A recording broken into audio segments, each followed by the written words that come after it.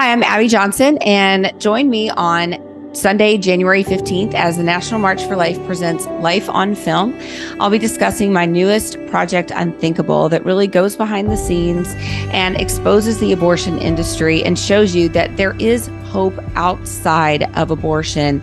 We'll follow several different abortion clinic workers, and they'll be sharing their stories, and they'll be sharing how God helped get them out of that terrible, insidious industry. Join us. You won't want to miss it. Thank you so much, Canada.